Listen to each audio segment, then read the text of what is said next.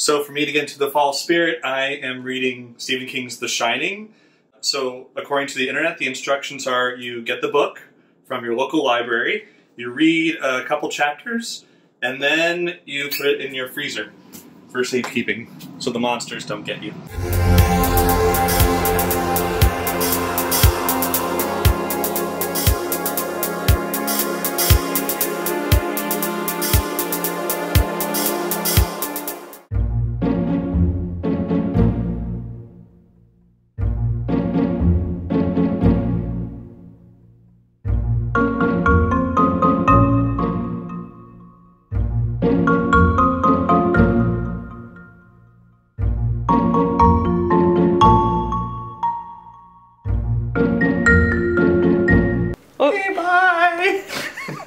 Hey guys! Welcome back to Vlogoween. Tonight we're going to carve some pumpkins and chat about some good fall recommendations, get you in the spirit. Why don't you tell them what you're gonna carve? What am I gonna carve? It's a secret. Probably for the past 10 years, I've always carved a Ninja Turtle on my pumpkin. I'm doing just templates. I'm not doing anything super creative myself. But my Halloween party invitations say eat, drink, and be scary. So I'm going to put that on a pumpkin. And then I think I'm going to do these cute little, very happy ghosts. They're in Halloween costumes. Just like the ghost behind us you probably see. Yes, this is Jasper. We got our floating friend here. Jasper, the fun ghost. So Jasper might float in and out. Don't be scared. He's a friendly ghost. He's a fun ghost.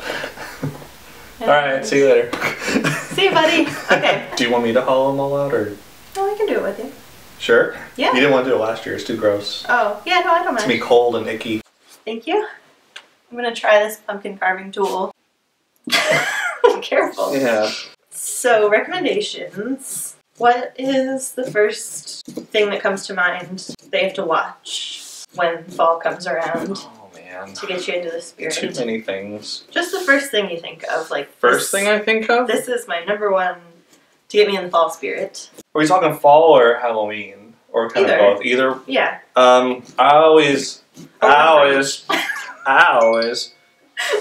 think of the original Night of the Living Dead. George Romero, like, he sort of set the bar for like these zombie movies. I'm not like huge into zombie movies, but I once saw a portion of that movie when I was a kid, and it actually terrified me. But it wasn't my parents' fault, it was just on TV, and I just was flipping channels, and there it was, and it just bothered me for so long. And then now I watch it as an adult, and it kind of still freaks me out. I mean, the last time I got freaked out by it was when I was in Florida a couple years ago, and I was just staying in my aunt's house. They were gone for the time being, so I had the whole house to myself. And I just like put this movie on. I've seen this movie so many times, I know how it goes, but for some reason, the end of this film comes, and it's just silence in this house. And here I am like in Florida, in the middle of nowhere. I just like that movie for the sake of it. It scared me when I was a kid. What about you? What's the first thing? Oh, I got my lid! Just stabbing away here. I remembered I kind of had to go at an angle, so it wouldn't just fall straight through. Oh, I haven't done that. Well, we'll see what happens. First thing I have to do when fall comes around, I don't like to be scared, so I don't have any movie or TV show like that. So I start watching things like Halloween episodes of Home Improvement and Sabrina, Buffy, Roswell, just kind of in general, since it's a creepy sci-fi. In general, I'm more interested in TV anyway, so like that's kind of what I do. As soon as September 1st hits, I'm watching fall and Halloween episodes of TV shows. Mm-hmm. Even last year, like I was always like, we have to watch these things together, because otherwise, because I live long distance, we only have so many opportunities to watch things together. So it's like, let's get in the spirit together. So we'll sometimes save some of the fall episodes of TV to watch, or like she was really excited to show me the Buffy Halloween episodes, and yeah, actually, Hush, more so than the actual Halloween episode. Oh. I was really wanting him to see that one, because I think that's the best Halloween episode. Yeah. Even though it's not a Halloween episode. Here's my end. Yay! You got through. I don't think that'll fall through. It looks a little bit at an angle. Yeah, I think I did okay. I've also had him watching Killing Eve. We just finished it last night. which is not Halloween, but it's just if you're looking for something with those murdery vibes, but it's not just Halloween themed. And it's funny, so that's a fun one. I know a movie for me that I have to watch every fall is You've Got Mail. Yeah, we haven't done that yet. We haven't watched that together yet, no. I mean, this fall. It depends on your type. If you like to feel uneasy and scared, kind of like me. I mean, I'm not huge into horror movies. I appreciate, similar to the Night of the Living Dead, just like these old-fashioned horror movies from like the 70s and 80s. So like the original Halloween, and Halloween 2 is actually scarier. Obviously from the boyfriend tag, you probably noticed that I like to watch a lot of cartoons. So there's a lot of lighthearted things that I like to watch to get in the Halloween spirit, because like when you were a kid, you know, you watch the TV specials, the Lizzie McGuire Halloween special, even Steven's Halloween special, and like they're all pretty good. I really like to watch the old Disney original movies, Disney Channel original movies that keep saying again. That's okay. I'm doing it again. He thought he said and way too many times in the other video, but he really didn't. It was just natural because you're thinking. I mean, it wasn't like you have nothing to say.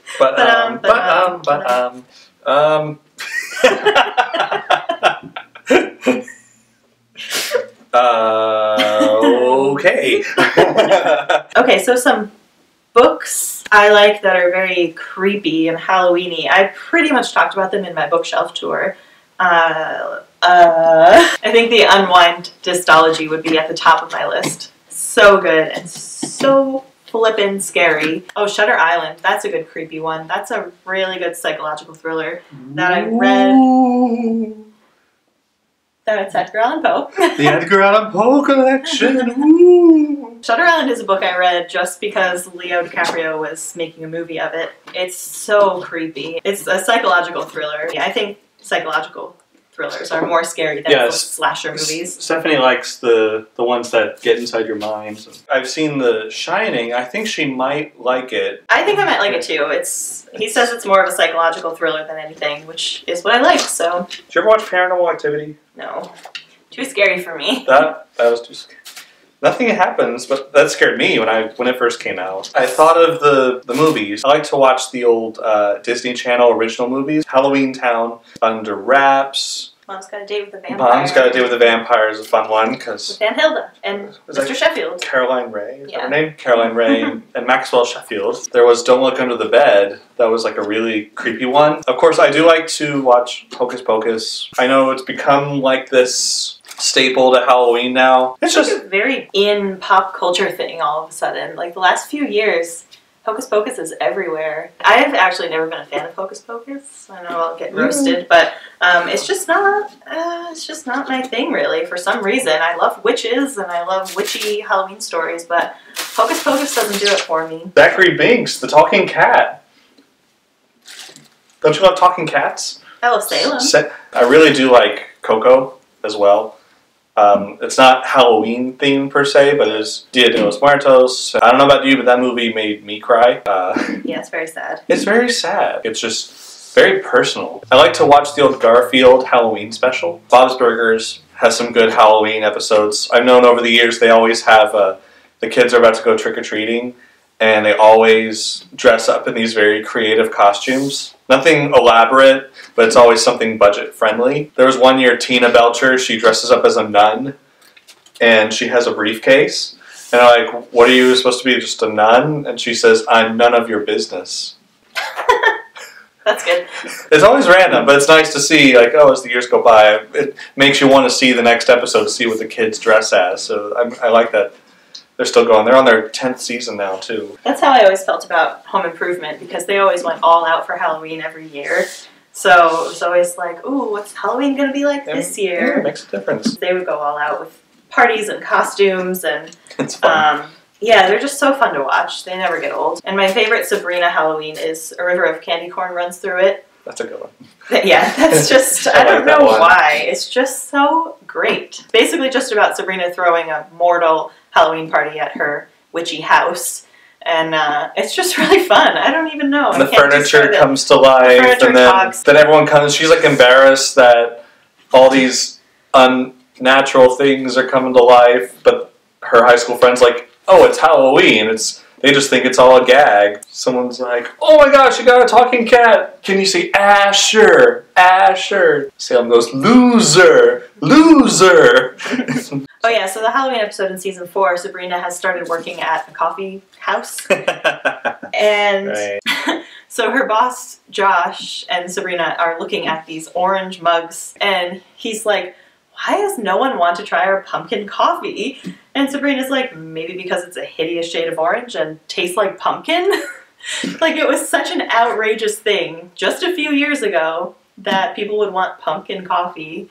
So I credit Sabrina for starting the whole pumpkin coffee thing, even though no one wanted the orange pumpkin coffee in the show. Here he comes, checking out the pumpkin guts. What's up, buddy? And we're gonna take a break because my mom just made cookies and she has warm cookies across the street, so I'm gonna go get some. Okay, I'm back and I'm going to be drawing the outline of the Ninja Turtle on Adam's pumpkin. He had to go make a phone call, but he'll be back. You stuck with me for now. Let me just pull up the picture. So Adam and I went to a hayride / corn maze thing last night. I had never been to anything like that before. It's gonna show up on this pumpkin. I'll make it work. So I've never been to a corn maze, and I was interested. It was a carved pumpkin lit corn maze, so I mostly wanted to go to see all of the carved pumpkins because I thought that would be really cool, which it was, but there were a lot of obnoxious children there, which always spoils some of the fun. We still had a good time. We pretty much worked our way through the maze by which path was the quietest. Where are the horrible children going? And then we'd go down the opposite path. My favorite pumpkin was Little Mushroom. It was next to Mario. And Mario was cute, but the mushroom was so cool. So the base of the mushroom was a white pumpkin, and then he had an orange pumpkin on top of his head, like his shroom top, like a little hat. It was so cool. I can hear Adam's phone call. So we mentioned in the Meet My Boyfriend video that Adam was hired on Radio City, which is so amazing. I'm so proud of him. He and the other percussionist in the show now have to figure out what shows they can play and what shows they need subs for, so he's on a phone call right now trying to figure out those dates. It is very difficult to draw on a pumpkin. Alright, I have finished my little outline of Leonardo here. It's hard to see, and it was difficult to draw on this surface, but I think it will do. It'll be enough of a guide, at least. I'm going to work on my little pumpkin first, so I'm going to go get this paper ready to go, and then stick it on there and start carving away. Apparently, I'm supposed to put plastic wrap over this pattern. I'm not sure why. Oh, I guess maybe so you don't rip the paper.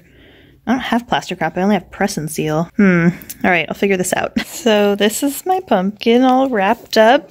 I'm thinking now I could have just drawn this on the pumpkin and made it a lot easier for myself. That's something so she's helping me by drawing. I'm not talented like her. Oh, he's musical. Yeah, I'll play your song. Ready, Jasper? Woo!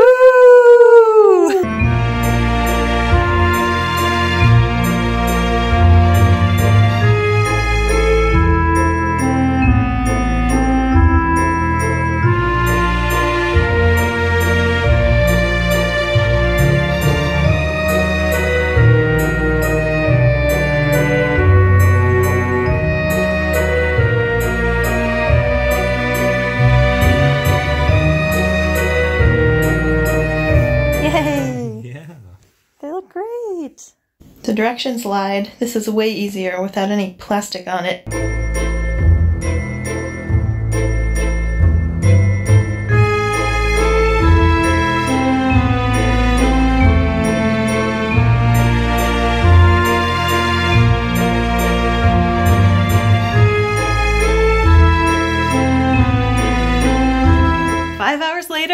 It takes a while. Yes. We did it. 3 pumpkins. The difficulty level on this one said it was the hardest. And I was like, oh, that looks easy. It was not easy. But it turns out our carving tools were too small for the pumpkin. Yeah, the depth of the pumpkin was longer than the knife blade. This is our knife blade. Just like that. That little bit. So we had trouble cutting through that one, Yeah. but we got there, and they look great. I'm really happy with them. Yeah. So They're going to be great for the party. yeah. Yeah, good decorations. Oh, something else I always like to do is listen to old-time radio broadcasts. I got Stephanie to listen to the original War of the Worlds broadcasts from 1937, I think. You know, if we all know, we probably are familiar with that, how it freaked out a lot of the East Coast thinking there was an alien invasion. So the entire thing is an hour long on YouTube, but I like to listen just the first 30 minutes because that's all it took to freak everyone out. That's very good. If you want to listen to like small stories that are kind of creepy, I would suggest Inner Sanctum Mysteries. That's nice old-time radio thing too. Sometimes they had special guests like Orson Welles or Boris Karloff doing additional voices as actors, and they do a pretty good one. If you're like thinking there's 200, 300 episodes, I don't know how to choose one, I'd suggest The Wailing Wall from Inner Sanctum. That's a creepy one, and I don't know. What do you think? Stephanie listened to a couple, and go ahead. Yeah, I enjoyed that one. It's like The Telltale Heart, but in a wall. Very good. Yeah, and I like to set the mood where you turn out all the lights. Maybe just have your pumpkin glowing. Yeah, or just a candle. And I guess if you have, you know, your computer on, like you can dim it as much as possible. But I like to think like as dark as possible, and all you gotta do is listen, because, you know, old time radio in the 40s and 50s, you know, they didn't have television, so they had to use their words to describe what the scene was. And I think it's pretty cool. It freaks me out sometimes too. It's not too scary, because then they interrupt with like commercials like Lipton tea. It is BRISK brisk for your get-togethers. You should buy it in bulk to save money. Lipton tea. It's just like, oh, so you listen to old commercials too. It's fun. Yeah, it's pretty cool. Inner Sanctum. That's the name of the old time radio show. Fun, unique way to get into the Halloween spirit that you don't always hear about. That definitely. I just stumbled upon. It's awesome. So yeah. Good one. So that's it. Okay. Well, and if you guys have any tips for getting into the fall and Halloween spirit, let us know, and that would be great. So we can have some new things to try. All right. Well, thank you guys for watching. Hope you had fun carving with us, and we'll see you next time. Yeah, see you next time. Bye. Bye.